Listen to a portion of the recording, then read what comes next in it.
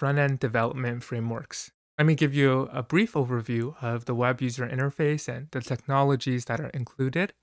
So the main technology is JSP or Java Server Page Technology, and this includes the following.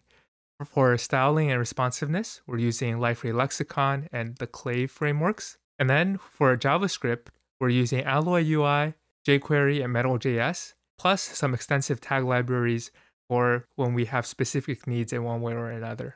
For Liferay's experience language, we mentioned that we're using Lexicon, and this is a modular take on the atomic design approach. This gives a more hierarchical and organized structure to the creation of interface design systems. And what Lexicon is, it's a set of patterns, rules, and behaviors that almost any library can implement. Now, here's a few design principles that Lexicon adheres to. So some of the elements include accessibility, animations, color, grid structure, responsive layout, and we talked about this a little earlier, which means that you can resize your screen. It also includes typography and writing style. Now, Lexicon's design implementation is called Clay, and this is a direct web implementation of the Lexicon language.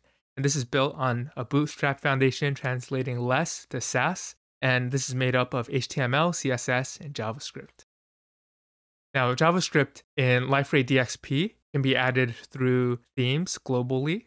It can also be added to the platform through templates and fragments, which we covered in the last section.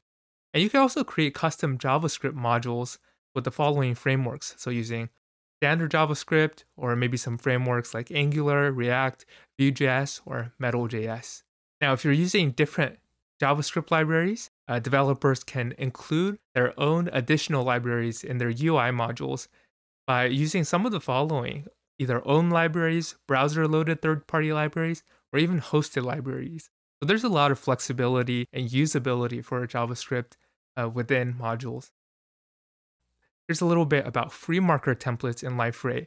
FreeMarker is a template language used in almost all the front-end templates in Liferay, and these includes templates in theme modules, web content templates, application display templates, layout templates, workflow email notification templates. It's very similar to HTML, but this is a templating language that makes it easy for you to convert this into something viewable in the UI.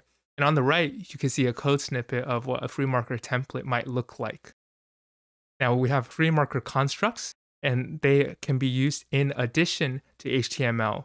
So this includes variables, arithmetic, logical operators, sequence slices. You can include different files, you can comment, you can add if and conditional statements, and then macros and tag libs. So this gives the developer a lot of flexibility to choose what they want and implement higher level ideas within the template itself in addition to HTML. So knowledge check. Lexicon is a design language that provides a common framework for building interfaces within the Liferay product ecosystem. Clay is Liferay's web implementation of the Lexicon experience language, which is built on top of a bootstrap foundation, translating less to Sass. And it's also made up of HTML, CSS, and JavaScript. Now, developers can use JavaScript on the platform in the following ways: adding global JavaScript through themes, adding JavaScript to perform templates and fragments, creating custom JavaScript modules.